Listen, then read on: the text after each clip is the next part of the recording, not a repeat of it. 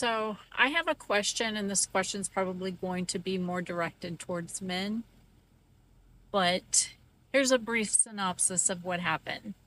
So I met this guy, I met him online, and he didn't live here. I didn't know that he did not live in the same state as me until after we had actually started talking. Once I started talking to him, he was really nice. We had a great conversation. We could keep it going. It was awesome. We really connected. And so I was like, maybe we should meet. So he had planned to come here like 2 weeks after we had started talking. He made arrangements. So here's the backstory on him. He's retired. He loves to travel. He has that flexibility of doing so. I am employed, as we know, and I don't make a lot of money. I don't have the flexibility that he does. And before he came here, I told him, I don't have that kind of flexibility. I also am not in the same financial situation that you are. So why did you even entertain the thought of trying to be in a relationship with this guy?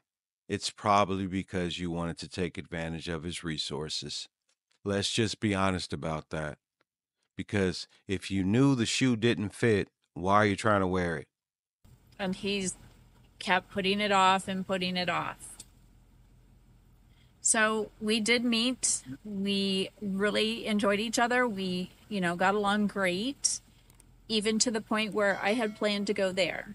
So a couple weeks later, I went to where he lives.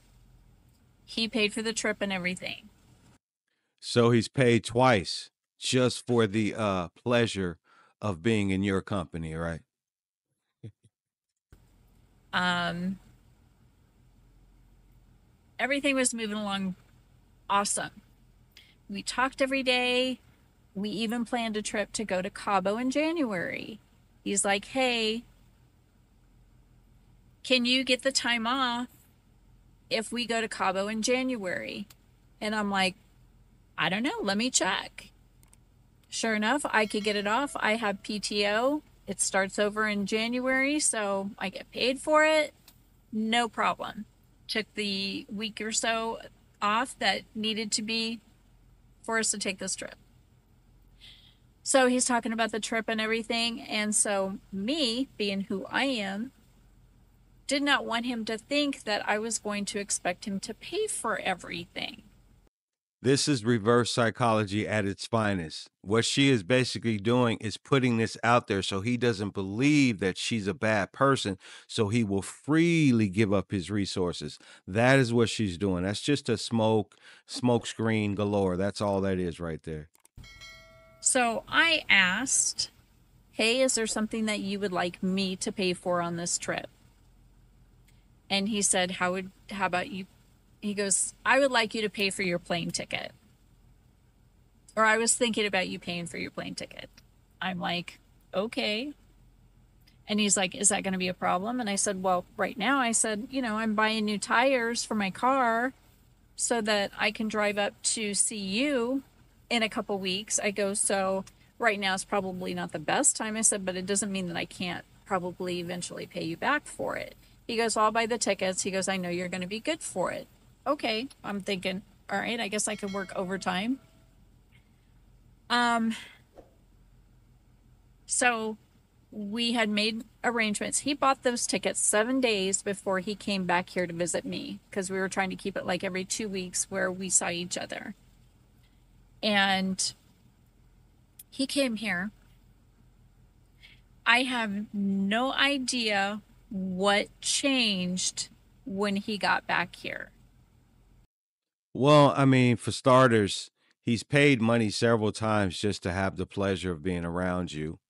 He bought a ticket, because you said you couldn't afford it because, you had to buy new tires to go see him because, you had to play the victim in that moment and blame him for the reason why you can't pay for your plane ticket. So he goes to your house. You guys are obviously intimate or whatever the case may be.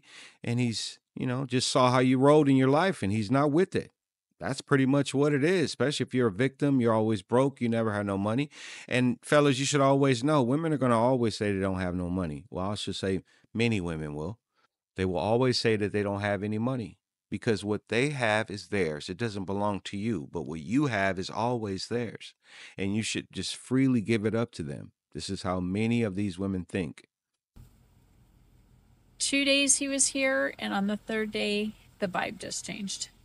I don't know what it was. I have no idea what the switch was.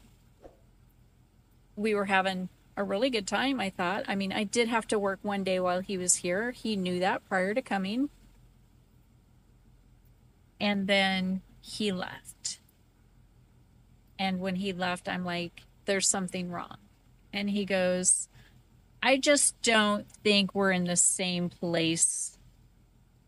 He goes, and I don't know where we can bridge that gap. That's a polite way of saying, I'm not willing to take care of you. You're not my cup of tea. I've seen it all, and I don't want to deal with you anymore. And I'm like, what are you referring to? And he said, financially, you're not where I am. He's like, and I want to travel more. He goes, and I don't believe that you have that capability of doing that. You were so informed about all of this before we met. I made sure of that because I wanted you to be aware, have all the information you needed before we met so we didn't waste each other's time. No, what you did was you put that out there to see if he would still go through with the situation and spend money on you because in your mind you're like, if he does this the first time, he will continue to do that. That is what that's about. Fellas, it's always a test, and you have to be aware of that. Women are always like setting traps to see if you fall for them. You see what I mean? Because once you do something, they're going to expect you to keep doing that. And then they're going to have a base to go back to and say, well, you started the relationship like that. You started doing that. It wasn't a problem back then. You see what I mean? So that's what she did. And yet, here we are. We wasted my time. I feel like my time was completely wasted because I was all in. Of course, you're all in because you're an older woman and you're desperate. I don't mean to be mean or anything like that. It's crazy. I don't mean to be mean, but the bottom line is you're desperate, and more women need to start telling the truth about this situation. The reason why you put your clamps and you try to, secure this man is because you're desperate and you know that you don't have a lot of options. And I'm pretty sure that in that time frame that he spent with you, you were asking all kind of questions about commitment, the relationship, where are we going, what is this, what does this mean? Do you like me as much as I like you? All this type of stuff because you're desperate and you're trying to, keep the guy there and be involved and be in a relationship with you. That's really what it boils down to. But then he brought up the fact that he's like, you have your job there. He's like, the place I live doesn't really have a lot of job opportunities. He's like, and if you moved here, he's like, I would actually have to be financial supporting you. And I'm just like, whoa, hold up. I never gave you any indication that if I moved with you or moved in with you, that you would be financially responsibility for me. Yes, you did because you didn't pay for anything. You're not even in a relationship with the guy and he's already the one coming out of the pocket. When he asks you to pay something, it's, oh, I can't do this because I'm doing this to go see you.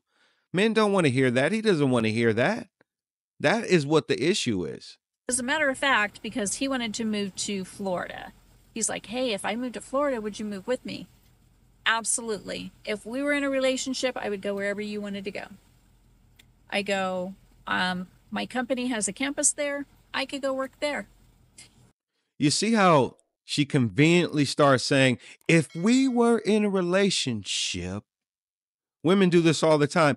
If we were in a relationship, I wouldn't be this way. I wouldn't act that way. I would be more secure, or at least I would know what's coming or what's going to happen. Very, very selective in saying that. But she's not saying that when the guy's constantly coming out of his pocket just to get to know her. He wanted to move to Cabo. He's like, if I moved to Cabo permanently, he said, would you move there with me? Absolutely. If it meant that we were supposed to be together and that's where you wanted to go, I'd move to Cabo with you. I said, as a matter of fact, I could probably become a realtor in Cabo. So all these places, I'm sitting there thinking about where I could work. And he brings up the fact that he would be financially responsible for me. I'm like, oh my God. You were so freaking aware of all of this before we got involved of what my financial situation was, where I lived. Because then he also brought up, the distance is becoming an issue. I'm like, it's been 8 weeks. I don't know how it's been an issue, but everything was great until he got here. So needless to say, he had to cancel that trip. But also, my question is to the men. If you are in a relationship and you invite a woman to go on a trip with you, do you expect her to pay? I'd like to hear what you have to say. Yeah, if she's not my wife or she's not my fiance, there's no definite description of what we are. Yeah, she's gonna have to pay. You know what I'm saying? Why wouldn't she? See, you good ladies, you need to get over this whole idea about a man is supposed to pay to get to know you, to prove his worth to you. That is ridiculous. And that's one reason why you're having so many problems. So you started this whole thing out with crying a river about how much you don't get paid, how much you can't do this. But then you sat there and said, yeah, I could take a week off because I get paid overtime, paid overtime or whatever she said. So you had no problem with that. See, it's all about you keeping what you have to yourself, but you want a man to constantly spend his money. And then when he challenges you on certain things, it's, oh, if we were in a relationship, I would do that. No, you're supposed to start out the whole process in the same way that it would be if you're getting in a relationship. Because if a man walked up to you and he wasn't that, if you met a man as a woman and he didn't portray himself as a protector, provider, he didn't have everything together that he needs to have together for you, you would have no time for him. So why is it different when men have those same expectations of women? For you, it's all about the man has to prove to me. The man has to prove to me. He should want to spend money on me because I'm worth it.